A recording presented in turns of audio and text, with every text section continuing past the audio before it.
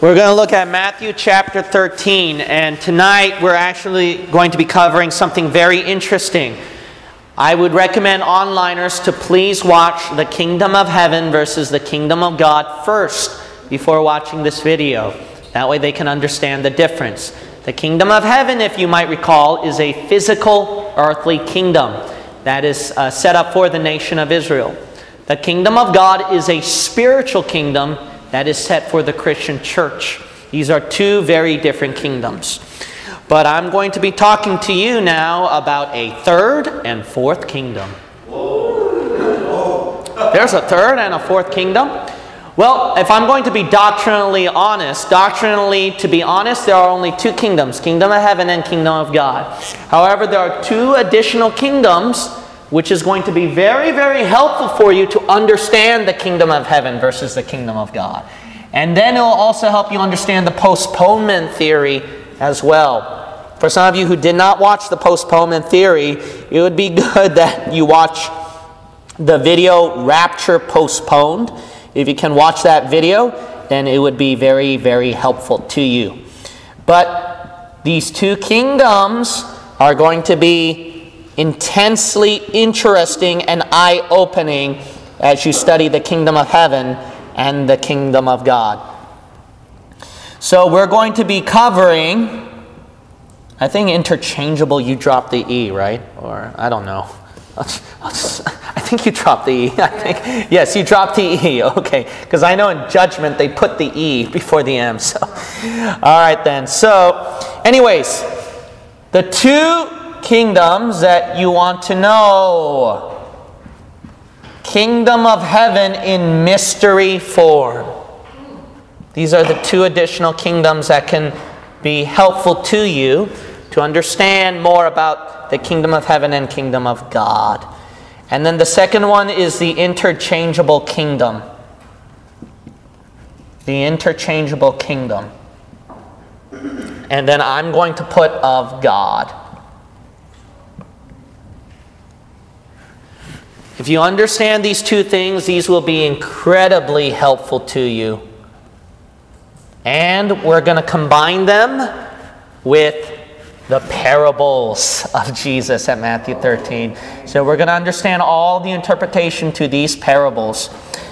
And then you're going to, it's all combined with the Kingdom of Heaven in mystery form. And we're going to discuss the interchangeable kingdom. All right, let's begin. We're going to have some fun tonight. Man, this thing always tangles up to that bar. Okay, Matthew chapter 13. Let's begin. Verse 1. The same day went Jesus out of the house and sat by the seaside. Verse 3. And he spake many things unto them in parables. And this entire chapter consists of 7 parables. But when he discusses these parables, look what the disciples say at verse 10. And the disciples came and said unto him, Why speakest thou unto them in parables? He answered and said unto them, Because it is given unto you to know, look at the wording here, the mysteries of the Kingdom of Heaven, but to them it is not given. So, when Jesus speaks these 7 parables in Matthew 13, he calls them mystery, this Kingdom of Heaven. So notice that this Kingdom of Heaven is now spoken in mystery. It's not like the other parts when you study about the Kingdom of Heaven when Jesus talked about it. He never said mystery concerning about the Kingdom of Heaven in those other statements and verses. He mentioned that everything is going to be visible to the eye. Jews were expecting a physical earthly kingdom that is public, that everyone will know. That's what the Jews were expecting, right? But the Kingdom of Heaven, it's a physical earthly kingdom that is public, that is known to the Jews. But look at this Kingdom of Heaven in mystery. It's not publicly given to Jews. It's hidden from them. Keep reading. Verse 12. For whosoever hath, to him shall be given, and he shall have more abundance. But whosoever hath not, from him shall be taken away even that he hath. Therefore speak I to them in parables, because, mark this down, this verse. You're going to need to remember this verse. Because they seeing, see not, and hearing they hear not, neither do they understand. And in them is fulfilled the prophecy of Isaiah, which saith, By hearing ye shall hear, and shall not understand, and seeing ye shall see, and shall not perceive. For this people's heart," that's the Jews, "is waxed gross, and their ears are dull of hearing. And their eyes they have closed, lest at any time they should see with their eyes, and hear with their ears, and should understand with their heart, and should be converted, and I should heal them." So notice right here that to the Jews, Jesus Christ, when he spoke the kingdom of heaven here, it's not public. It's not like what he said, "Go only to the house of Israel," when preaching about the kingdom of heaven. Right here he says that this kingdom of heaven, the earthly physical kingdom, is in mystery to the Jews. It's mystery to them. All right, let's look at Acts 28. Acts 28. What does that mean? Acts chapter 28. What that means, did you recall? Do you know what a mystery is? Do you recall what Jesus said?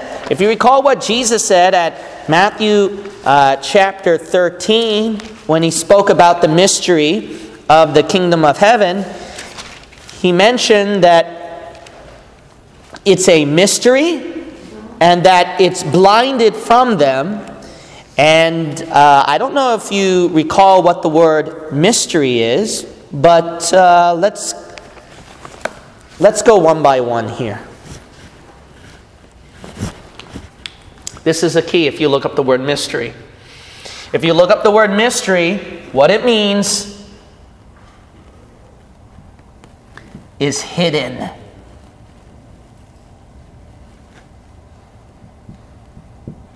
The kingdom of heaven in mystery form, the kingdom of heaven is hidden. When did a physical earthly kingdom, when was it hidden from the nation of Israel? It was as if it was no more and gone. Do you remember when the kingdom of heaven is supposed to be gone and replaced with the kingdom of God? That's during the church age, right? What happened? The Jews rejected their earthly physical king. So because of that, that physical earthly king was vacant from his earthly kingdom. And the kingdom of heaven became hidden as the Jews was being transitioned to Gentile. When it was switched to Gentile, that kingdom of heaven became hidden throughout that whole time. Amen. Because the mystery was not given to them. So it depends on this transition of Jew to Gentile. That's the key about this. The transition goes from Jew to Gentile. Because remember, Jesus said that it's supposed to fulfill the scripture of Isaiah that they have ears and eyes, but their ears are going to be dull of hearing, their eyes are going to be blinded, the Jews.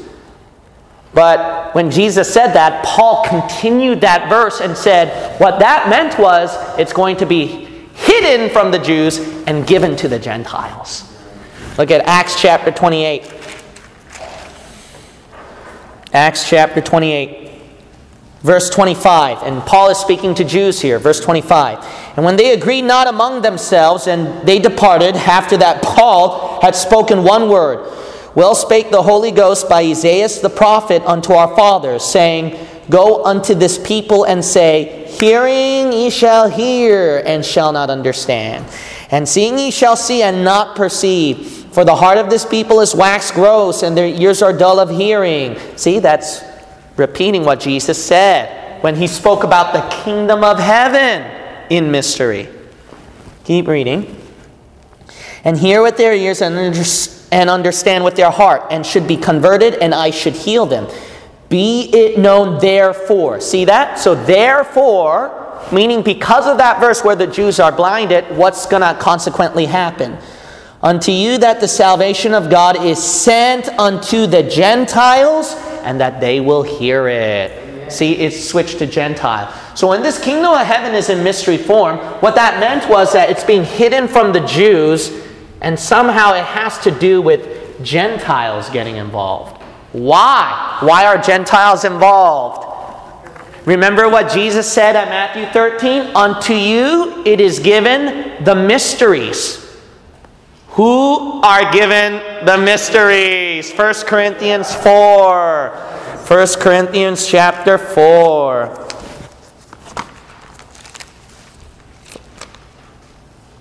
1 Corinthians chapter 4. Who's given the mysteries? Yeah, the church. The church, that's us. That's why, I mean, think about it. You don't think so? Think about it. Do you think the Jews know the difference between the kingdom of heaven versus the kingdom of God?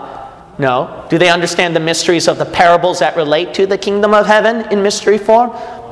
Who's the one that's learning it? You right now. Us right now. That's why the Scripture's fulfillment is concerning us. Look at 1 Corinthians chapter 4, verse 1. Let a man so account of us as of the ministers of Christ and stewards of the what? Mysteries of God. You and I are stewards of the mysteries of God. So then the church is heavily involved, the church age here. And by the way, did you forget, during the church age, there's no doubt we're in charge of the mysteries. Let me give you two of them. Let's look at Ephesians chapter 3. Ephesians chapter 3. Isn't the church age supposed to be a mystery? Isn't it? That the Gentiles become part of the body of Christ? That the Gentiles partake in this when this switch goes to Gentile? That this is considered to be a mystery? See, it's all matching up with what Jesus said in Matthew 13. All right, Ephesians chapter 3. Notice that the Bible says at verse 3, how that by revelation he made known unto me the mystery, which is what? Verse 6, that the Gentiles should be fellow heirs and of the same body, and partakers of his promise in Christ by the gospel. What's considered to be the mystery? That the Gentiles suddenly come in. That's the mystery. So when Jesus talks about the stuff in mystery, you got to keep your eyes and ears open that this is going to involve us somehow. This is going to involve this church age somehow. Whenever the Bible talks about a mystery, you have to think about, I wonder if the church is somehow involved in this. That's good. Why? Because, but the kingdom of heaven is a physical earthly kingdom for Jews. Yeah, but the Bible says it's hidden to the Jews. It's in mystery form. So this is not the same as kingdom of heaven. This is kingdom of heaven in mystery form, you have to understand.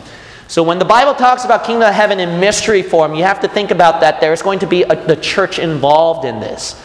This does not mean the Jew is not involved in this. The Jew is certainly involved in this. Why? Because you need something that's hidden. It's hidden from the Jews. See? So Jews have to be involved in this too. Why? Because you need the Jewish people to be hidden from. Romans 11. Did you pay attention to Romans 11? We read this so many times, but I don't know if you knew this. And Paul told the Christians to not be ignorant of the mystery. That what? We switched from Jew. That God cast off the nation of Israel. He hid from them temporarily. Romans chapter 11. Look at this. If you don't believe that the eyes are hidden, that the eyes are blinded, look at Romans 11:25. For I would not, brethren, that ye should be ignorant of this mystery. Because you're supposed to be stewards of the mysteries. Yeah. All right, that's you. Lest ye should be wise in your own conceits. That, look at this, blindness. I told you, blindness in part is happened to Israel. See that? Until the fullness of the Gentiles be come in. How about that? That's the kingdom of heaven in mystery form. Why? It's hidden from the Jews. Now, we're also going to look at the book of Luke 17.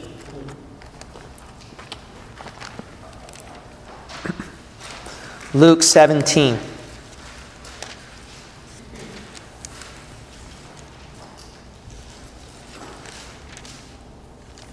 We're going to look at Luke, and then let's see here. I'm hoping that's 17. I'm probably wrong right here. No, it's not 17. Let me look at 19 quickly. Yeah, it's 19. 19. Sorry, Luke 19. Luke chapter 19. Now, if you recall my teaching on the postponement theory, all right, you might recall what I mentioned here. Verse 12, what did the king do? The Bible says in verse 12, he said, therefore, a certain nobleman went into a far country to receive for himself the kingdom, right? Jesus came to start his physical earthly kingdom, kingdom of heaven, but what happened? And to return. He has to come back for it again. Why? It was postponed. It was postponed. So this physical earthly kingdom he set up for the Jews has been postponed. But look what the verse says at verse 11. Verse 11. And as they heard these things, he added and spake a parable, because he was nigh to Jerusalem, and because they thought that the kingdom of what? God should immediately appear. Notice it didn't say a kingdom of heaven here. It says kingdom of God. Wait a minute, then wasn't your teaching wrong? And some people had this question, like in the postponement theory, but isn't this talking about the kingdom of God, a spiritual kingdom for Christians, not for Jews? Here's something interesting. So what they didn't learn is this doctrine. The interchangeable kingdom of God is next. All right, this is so important for you to learn. All right, why is it interchangeable with the kingdom of God? Because a lot of times when the Bible talks about the kingdom of God, it would be in a reference to the kingdom of heaven sometimes. Didn't you know that? You might go, really? Yeah, they're related, but they're not the same. They're still different, but they would be related and mentioned as the same sometimes. What in the world, what does this mean? Oh, it's so much fun when you study the scriptures. Look at Mark 16. All right. Excuse me. Now, Mark chapter 16.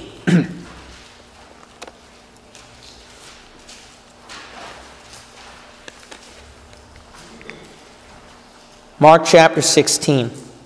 Now, look what Jesus said. And we're going to compare that with Matthew 4.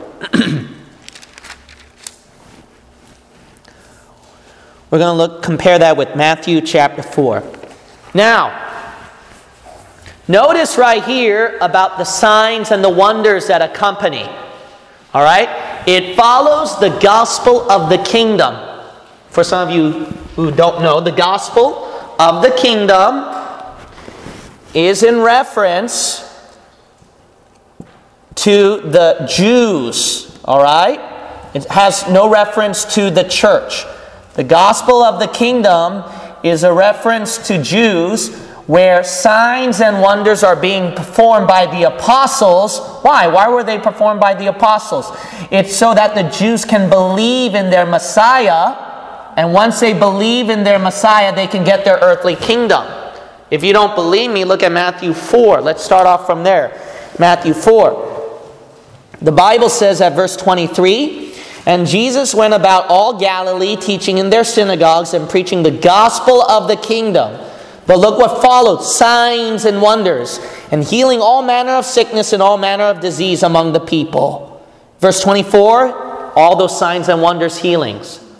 That matches with Mark 16. Look at Mark 16. All right, keep your hand here though. Mark 16. Verse 15. Verse 15. And he said unto them, go ye into all the world and preach the gospel to every creature. Amen. Notice in verse 17, and these signs shall follow them that believe. In my name shall they cast out devils. They shall speak with new tongues. They shall take up serpents. And if they drink any deadly thing, it shall not hurt them. They shall lay hands on the sick, and they shall recover. Look at that. So notice right here, this matches, these signs and wonders matches with Matthew 4, 23 through 24. The gospel of the kingdom. That's not Paul's Christian gospel, because Paul's gospel did not come out yet. So this is referring to the gospel of the kingdom. However, why do Christians take that as a great commission applying to them to preach the gospel? That's the problem, isn't it? Isn't that confusing? Isn't this supposed to be a gospel for the Jews rather than for the Christians? Why do Christians take Mark 16 then as part of their gospel? That don't make sense. There's no doubt Christians are involved with Mark 16 because it talks about it talks about in Mark chapter 16 where it mentions about the gospel to every creature. So that means to all nations, Jew and Gentile out there. Right. Not only that, Peter repeated that at Acts chapter 10 and 11, that the commission about preaching to all nations and baptizing, he says that Mark 16 was a fulfillment of what he was doing to those Gentiles at Acts 10 and 11. Amen. So then we see that Christian church are involved, but then this is Jews. So this is so confusing. No, it's not confusing because the gospel that they were to be preaching is basically the kingdom right here. The kingdom is involving right here. The interchangeable kingdom of God. What does that mean? The interchangeable kingdom of God. You still haven't answered my question, Pastor. The answer to that question is this, all right? But it might be more confusing, but I'll answer the question more. Go to the book of Matthew. All right? And we're going to look at chapter 4. We're going to look at Matthew chapter 4 and then Mark 1. Matthew 4 and Mark 1. Now notice what Jesus preached here. Jesus preached what was at hand. He said the kingdom of heaven is at hand. Now this is an earthly physical kingdom for Jews. Matthew chapter 4. Verse 17, from that time, Jesus began to preach and to say, repent, for the kingdom of heaven is at hand. That was his first message. But look what Mark said at Mark chapter 1. Mark chapter 1. Look at verse 14. Now after that John was put in prison, Jesus came into Galilee preaching the gospel of the kingdom, look at this, of God. That's the same thing as the gospel of the kingdom at Matthew 4, because keep reading. And saying, the time is fulfilled, and the kingdom of God is at hand. Repent ye and believe the gospel. There is no doubt what Mark was talking about preaching the gospel as Jesus' commission was this kingdom for the Jews. Mark said kingdom of God. Matthew said kingdom of heaven. So then there's like so much confusion. But I thought that the kingdom of heaven is an earthly physical kingdom for Jews, whereas the kingdom of God, spiritual kingdom for Christians. So here's the answer to this that some of you don't know. Kingdom of God and kingdom of heaven are different. But why were they together right here? Because what's going on is that both are happening at the same time. Amen. Now you might say, why is that? Because God is right there. Yeah. Praise the Lord. Spiritual kingdom, God is right there. He can commence it with an earthly physical kingdom right there. That's the reason why these things were interchangeable. So then that's why in Luke and Mark 16 and all the other places, when God talks about the gospel of the kingdom, or when he's focusing about the earthly physical kingdom for the Jews, he'll sometimes say kingdom of God when in reference to the kingdom of heaven. Why? Because God is a spirit, kingdom of God is spiritual. You have to have something spiritual with that earthly physical kingdom. I mean, at Revelation, what's going to happen? At Revelation, God, who is a spirit, he's going to come down here on earth, set up his future kingdom on Israel on earth, and both the kingdom of heaven and kingdom of God will be there at the same time. Amen. Why did Jesus preach that in Matthew and Mark?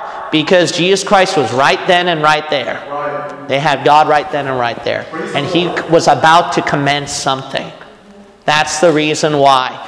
But another thing is this. Another thing is that some people do not understand where, well, I don't think that you can go interchangeable with kingdom of heaven, kingdom of God, that they're both different, but that they can be somehow the same. No, it can be. For example, if I were to say the apartment, I'm not going to give my address so that onliners hound me, but the address, number, road, city, Santa Clara, California. So if I say the house at Santa Clara with the given address. That's a physical location and place. And then if I were to say the house of, or the house of Gene Kim, is Gene Kim as the same as Santa Clara? No, they're very different. Gene Kim is me. Personally, me, I'm very different from Santa Clara. It's a city. However, is there a difference when I say the house of Santa Clara or the house of Gene Kim? No, they can be the same. Why? Because both people are there. Both people are there. That's the reason why. But let's say Gene Kim is away from Santa Clara. If he's gone from Santa Clara, then the house at Santa Clara is not going to be the same as the house of Gene Kim anymore. Why? Because somebody else can take over that house at Santa Clara. Which is what? Which is the devil's people. So then what we see, so in other words right here, we see God, see, the kingdom of God, personal name like the house of Gene Kim.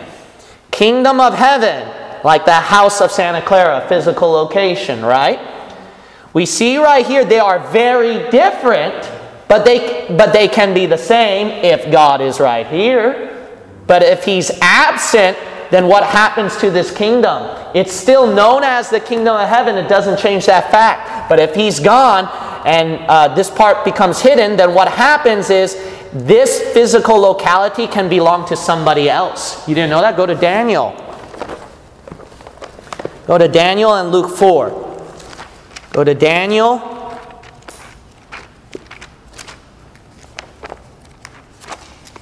Chapter 2. Daniel 2. And then go to Luke 4. Luke 4. And I want you to add Matthew 11 as well, which I'm not going to turn there for time's sake. But Matthew 11 says, the kingdom of heaven suffereth violence, and the violent take it by force. So notice this physical locality of a kingdom can be taken away by some violent people, by somebody else. So we can see there is no doubt, kingdom of heaven, kingdom of God is undoubtedly different. Unless you can say the kingdom of God is taken violently and that it's being taken over by wicked people and etc. But let's look at Daniel chapter 2. Let's look at Daniel chapter 2 verse 37. Daniel 2 verse 37. Look at this. To Nebuchadnezzar, thou, O king, art a king of kings, for the God of who? Heaven hath what? Given thee a kingdom. That's an earthly kingdom. But it's given to what? Nebuchadnezzar. It's given to Nebuchadnezzar. How about that? You'll also notice at Daniel chapter 2, verse 44. Verse 44, in the days of these kings shall the God of heaven set up a kingdom which shall never be destroyed. Now look at this. This kingdom that's given from heaven, or kingdom of heaven, an earthly kingdom, it says in the middle of verse 44, and the kingdom shall not be left to other people. What does that mean? It was given to other people. But God's going to one day take back that kingdom that's given from heaven, or kingdom of heaven, and get it back for Himself. See, so there's no doubt this interchangeable relationship exists. That's important to understand. There is no doubt this interchangeable relationship exists. So you want to understand this interchangeable kingdom of God. You want to understand that. That is very important. The scriptures can be very enlightening and amazing many times. I mean, don't we say it? I mean, well, this is too confusing. No, you even say it at everyday relationships. Sometimes we'll say that, you know, if I say the house, we're going to meet at that apartment at Santa Clara, all right? Then you know what that means. You mean you're talking about the apartment of Gene Kim, right? But let's say I moved to San Jose. Then when you say the apartment at Santa Clara, it no longer belongs to me, right? Why? Because I'm the one that moved out and it's gone. So see, this is everyday language that we use, and God is just simply using everyday language like He would use with His moving and housing situations. So sometimes when they're interchangeable, why? Because He's right then and there. It's that simple. So He can, even though He knows that they're different, He's right then and there. That's why he would use it the same time, just like I would use it, concerning about the house at Santa Clara and the house of Gene Kim. Okay, so it's just everyday language, word in use. Now let's go back to Matthew 13. Matthew chapter 13. I mentioned Luke 4, so sorry, but I'll just make a long story short at Luke 4. What did the devil say? The devil said, all these kingdoms of the world are mine, but it was delivered unto me. Why? Because God gave it to him. God gave it to him. All right, let's look at the book of Matthew chapter 13.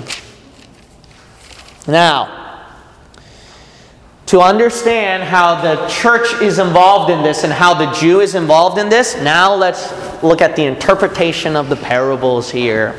7 parables. Here we go. So then, the first one is the parable of the sower and the seed, right? Matthew chapter, you can write these down. We're not going to read them for time's sake. Matthew chapter 13, verse 1 through 9. Matthew chapter 13, verse 1 through 9. There's your first parable. The first parable is the sower and the seed. And what's the interpretation? What's the interpretation of the sower and the seed? Well, let's look at the book of Matthew, and Jesus Christ will interpret it for us. And what does this relate to this kingdom of heaven in mystery form?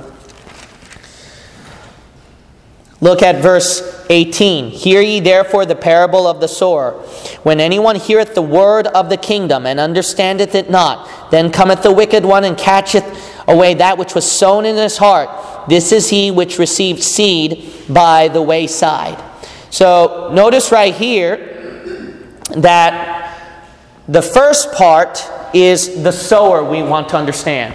Now, what we know about the sower is just like we saw at verse 24, what you're going to see at verse 24, there's a sower who's sowing seed. You notice that right there?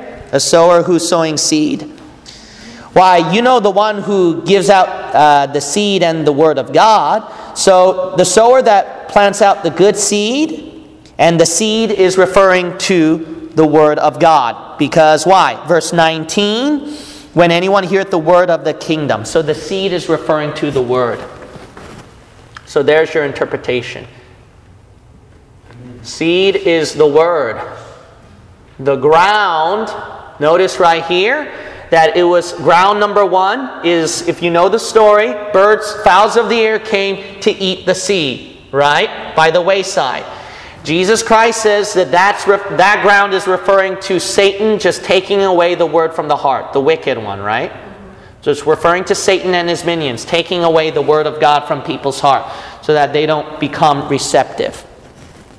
So you notice that's obvious in today, right? You ever seen the word of God preached? Just go to a Bible-believing church. You'll see these seeds open right before your eyes. The ground open right before your eyes. The interpretation right before your eyes. When you preach the word of God, what happened? The devil comes and take away the word of God, and they just, they don't care and they walk out. Then you get these people. You get the people at verse 20 and 21. 20 and 21. That's referring to the stony ground, right? What happens?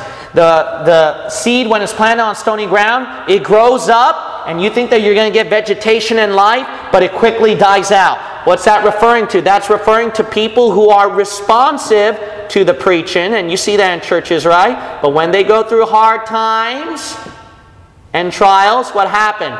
The Word of God is not able to produce fruit in you. And then some of you bail out on church, right? One Sunday, couple Sundays, you don't see you for a long time. See, there's no doubt this matches to a T with what we're going through today. Another one is the ground fell upon the ground where thorns came up and choked the vegetation and light. So then the seed wasn't able to produce fruit. What is that referring to? That's referring to the cares of the world. So then you go to churches where people are hearing the Word of God, but they don't care. But then they have to see Hillsong. They have to see something worldly where it chokes the Word of God, and they don't have fruit for the Lord. That's why these churches today, they hardly have any fruit, you see. You notice that? So that's what we see. Then we see the ones on good ground at verse 23. The ones on good ground, they hear the Word of God, they understand, and it bears forth fruit.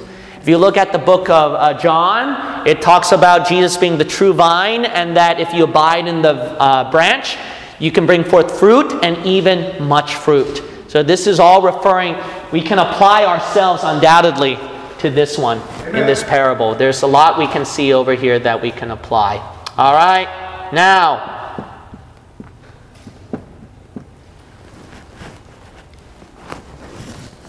another thing to see is the second parable. The second parable is verses 24 through 30. Verses 24 through 30. This is about the tares and wheat. Tares and wheat. What's the parable about the tares and wheat? The tares and wheat is referring, if you read that story, and I'll give the interpretation of it. The Bible talks about good seed being sown at verse 24 again. The seed we know is the Word of God again.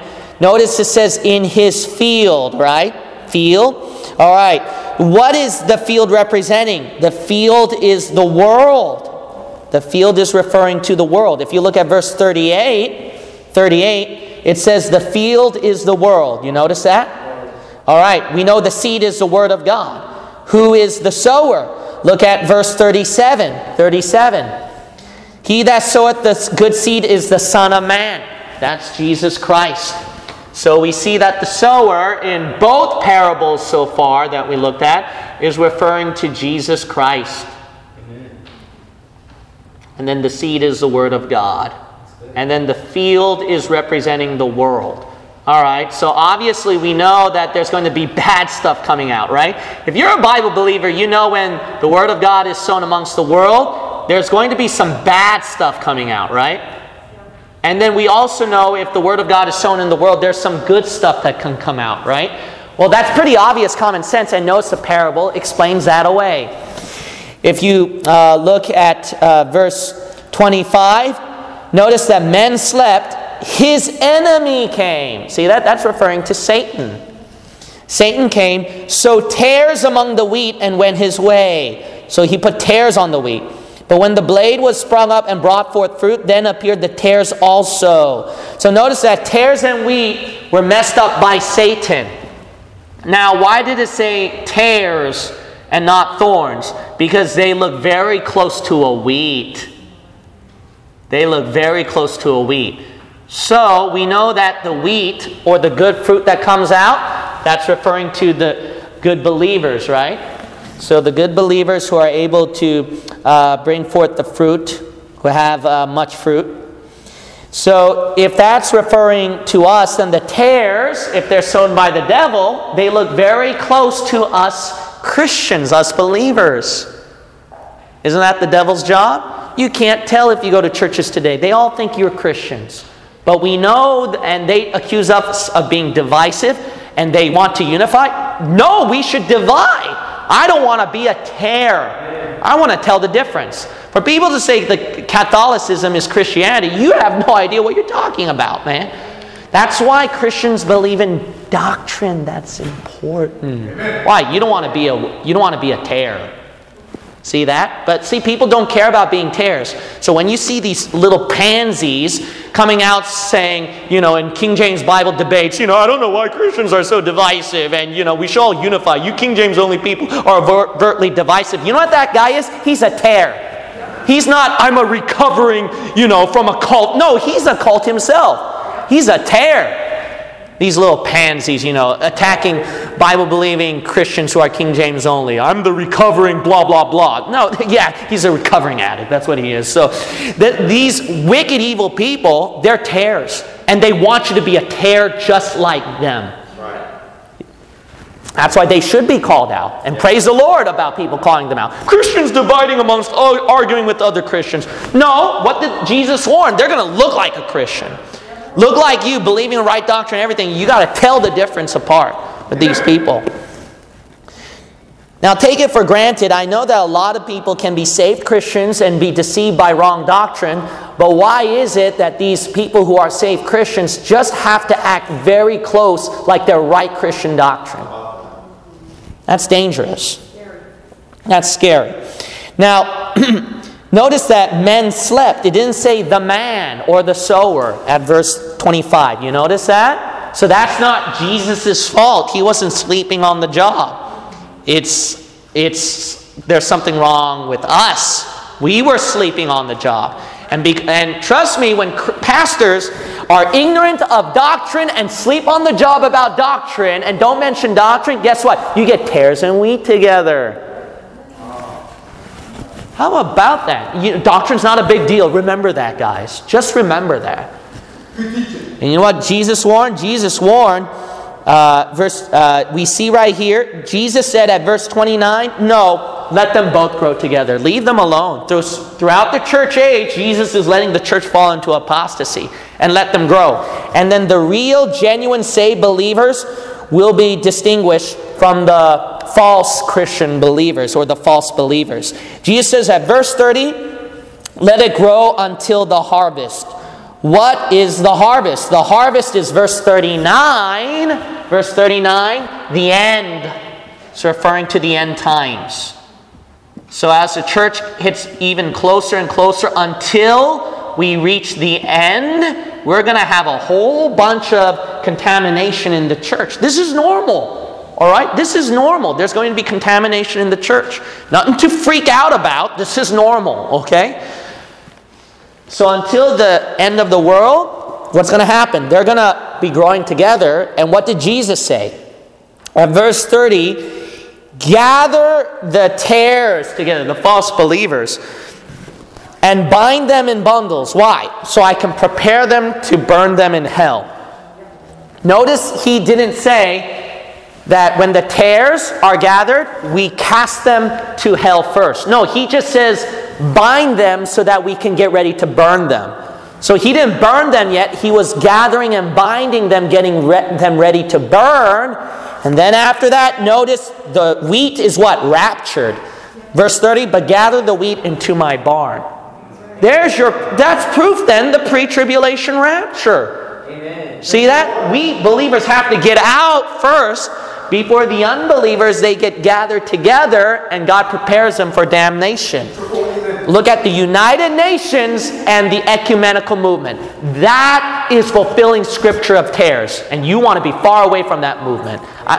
Christians should unite. No, I should divide. I want to get away from that. Look at the book of Zephaniah. It's fulfilling Scripture. Look at what Zephaniah says. It matches with Matthew 13. Matches with Matthew 13. Go to the book of Zephaniah.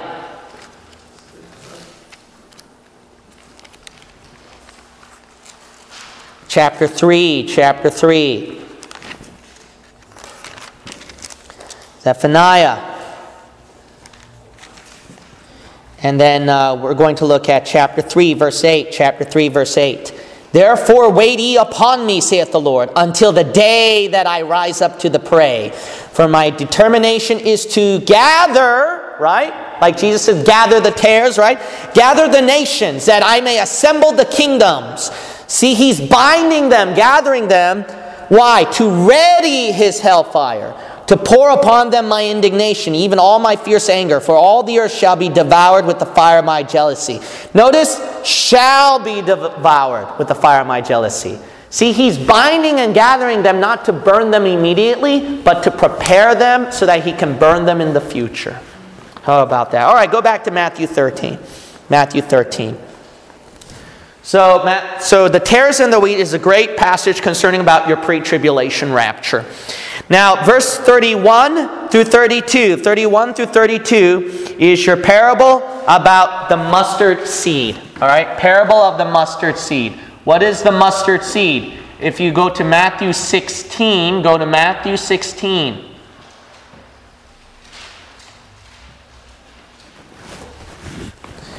We're going to go to the book of Matthew, and chapter 17. It should be 17, sorry about that. So we're going to look at Matthew, chapter 17. The mustard seed is representing your faith. It's representing faith, you have to understand. All right, verse 20. Notice the Bible says, and Jesus said unto them, because of your unbelief, for verily I say unto you, if ye have faith as a grain of mustard seed. See that? All right, go back to Matthew 13, verse 31 through 32 again. So the mustard seed is representing faith. All right? Now look at this faith. The Bible says concerning about the faith that it was sown in the field, right? At verse 31, so that's Jesus Christ sowing in the field, which is the world, but it says grain of mustard seed now. So this is representing faith. Why? Because this faith gets contaminated. It's not the Word of God. Look at right here. Verse 32, it's contaminated? Right. Verse 32, which indeed is the least of all seeds. But when it is grown, it is the greatest among herbs, and becometh a tree. So this faith grows that spreads throughout the whole world. And that's why churches say, see, we're going to have a worldwide revival. The world's largest religion is Christianity. What does that mean, the world's largest religion is Christianity? It's contaminated. It grows so much that it's contaminated. It's not contaminated. Yeah, it grows so much that it's contaminated. Keep reading. So that the birds of the air come and lodge in the branches thereof. Remember the first parable? When the birds came to eat up the seed? What did Jesus say that was representing? Satan. Those are devils. So the Christian faith grew so much. What happened? That it grows so much that the devils start to lodge in it and start to contaminate. That's why there's Roman Catholicism. They're a fulfillment of the parable right there. No wonder if this is a mystery parable, that's why the Roman Catholic Church is also called Mystery Babylon. How about that?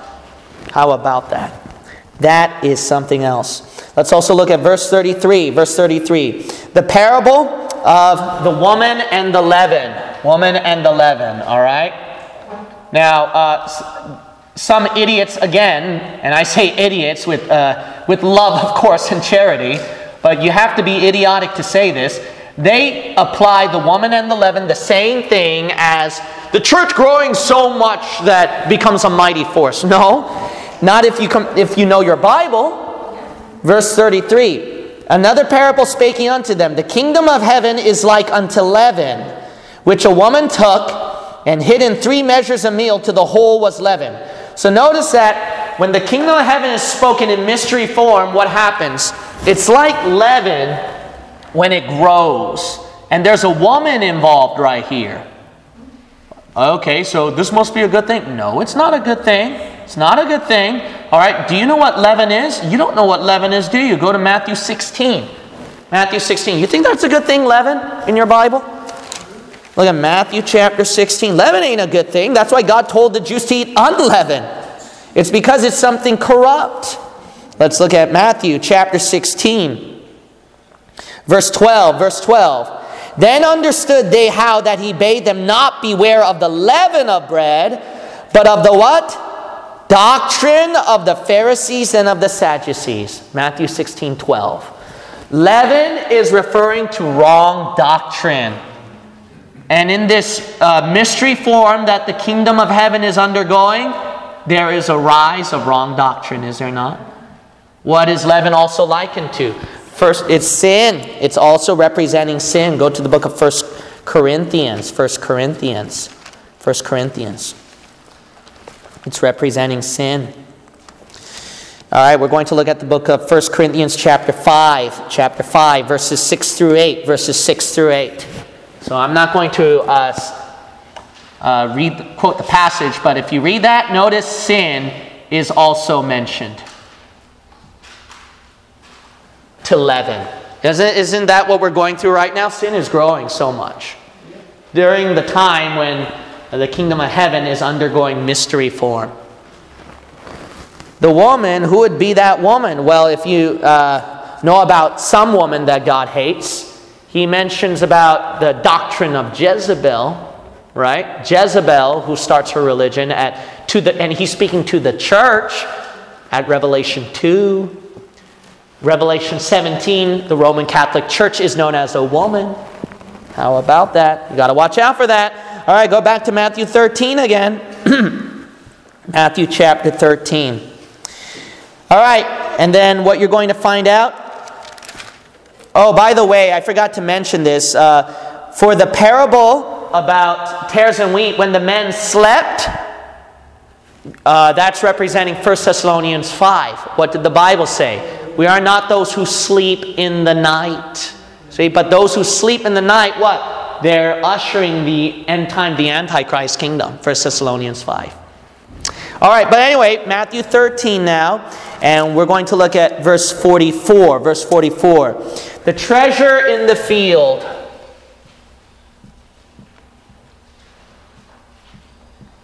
All right, what is this treasure in the field? Notice what the Bible says here. Some people might say, this is representing the church where Jesus Christ hid it away. And wait a minute. No. That's not it.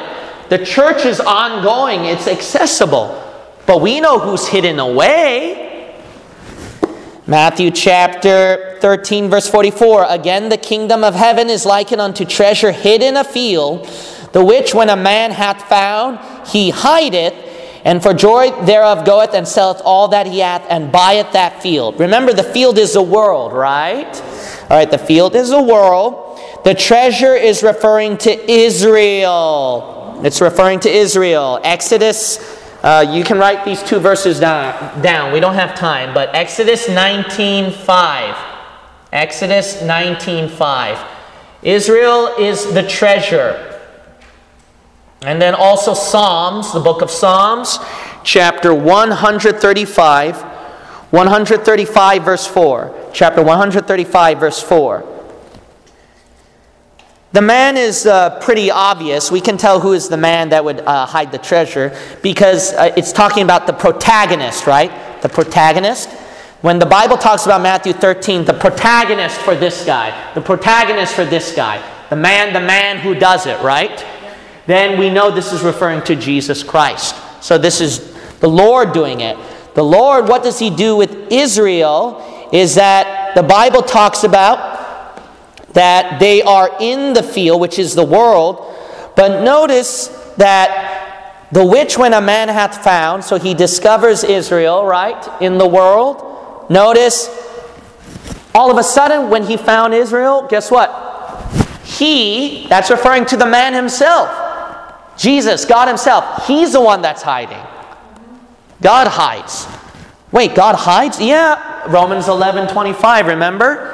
Blindness in part has happened to Israel. God shut His eyes away from them. They're hidden. The passages to prove it, you can write these verses down. Deuteronomy 31 verse 17. Deuteronomy 31 verse 17. Psalms 13:1. Psalms 13:1. Isaiah 45:15. Isaiah 45:15. Chapter 57 verse 17. Chapter 57 verse 17. So, God's the one that hideth. But notice that joy, He selleth everything that He has and buys the world. See? He buys the world. You notice that? The field is the world, right? Wait a minute. When does He get the world back to Him? So what He does is, well, He goes out and buys it, right? So that's, let's look at Romans 8. Romans 8. So we're going to look at this one by one. Romans chapter 8. Romans chapter 8. Romans chapter 8. Physically, the world itself, didn't you know that they're going to be redeemed? And God's going to get it back. That's why the Jews, when they get their kingdom back, that's when the world gets its kingdom back too. The world belongs to God. The millennium. The millennium. Let's look at Romans chapter 8. Romans chapter 8. Notice that the Bible says, verse 23, and not only they, but ourselves also, which have the first fruits of the Spirit, even we ourselves grow within ourselves, waiting for the adoption, to wit, the what? Redemption. That's a buying back. See, God bought something back. But what is He buying back? Well, we know that's referring to us when we get raptured at verse 23. But it's not. Notice the beginning of verse 23 says, and not only they, but ourselves also. Who's they that's been bought? Verse 22. For we know that the whole creation groaneth and travaileth in pain together until now. See, the world. That's why when Jesus Christ died on the cross and bought us back, that payment also is what? Sometime in the future, I'm going to get that world. as well. And he's going to rule. All right, go back to Matthew 13 again. Matthew 13, verse 45 through 46. 45 through 46. Notice that the parable of the pearl of great price. We're going to look at 1 Peter chapter 2. We're going to look at the passage here. 1 Peter. 1 Peter chapter 2. Now do you understand the parables? Look at the commentators when they interpret these parables. It's a mess. It's a total mess. They do not understand the mysteries. They're not good stewards of the mysteries. All right, so the pearl of great price at verse 45 through 46, what's that about? A merchant man, protagonist, so we can guess that's Jesus again. He seeks goodly pearls, but what happens? He finds a pearl, and what? Same thing as verse 44. He sells everything that he had. So why? To buy that pearl. That's obviously a reference to Jesus again when he died on the cross, gave up everything, so that what? He can buy back the pearl. Who's the pearl? That's you. Look at 1 Peter chapter 2. 1 Peter chapter 2, verse 4. Verse 4. Look at verse 5. Verse 5. Ye also as what? Lively stones. What is a pearl? It's a living stone. It's a living organism.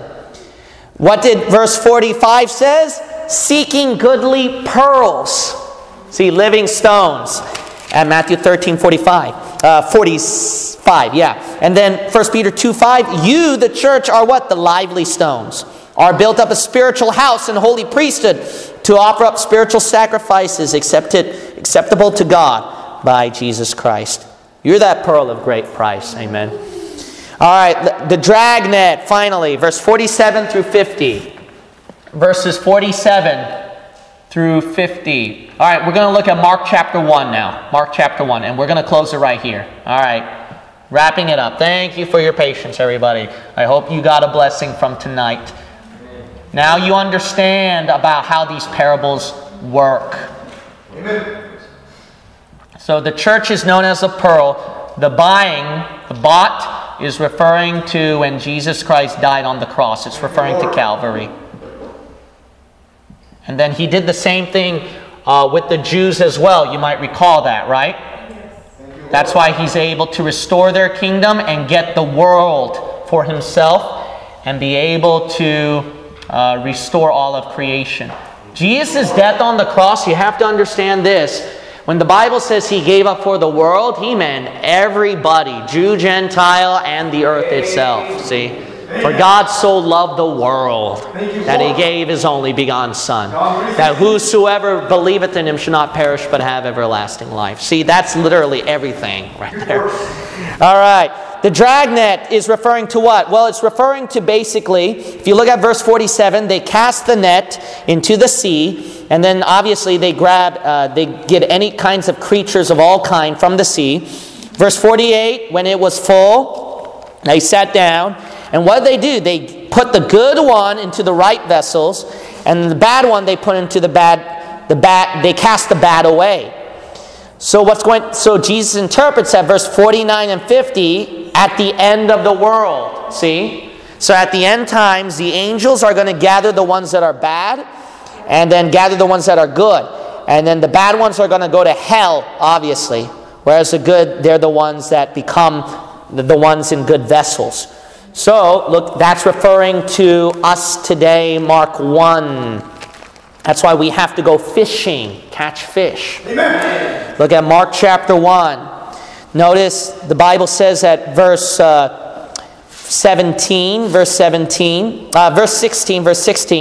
Now as he walked by the Sea of Galilee, he saw Simon and Andrew, his brother, casting a net into the sea, right? Like the dragnet, for they were fishers. When Jesus saw that, which is like what his story with the dragnet, right? What did he interpret that as?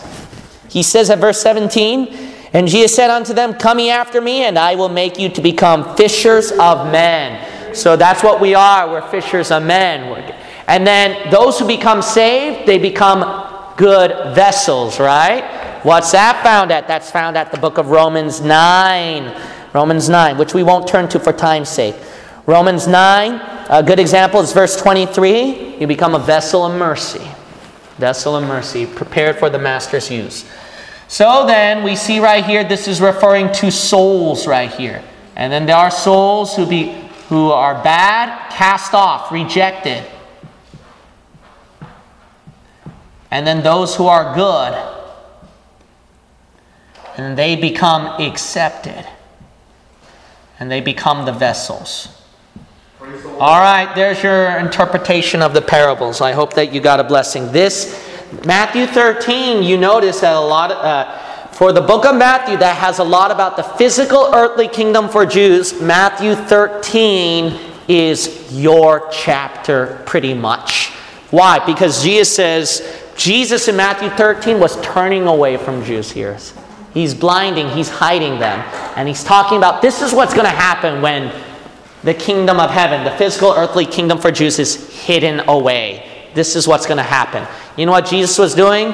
He was prophesying church age prophecy. He was prophesying about what would happen to Israel and to you.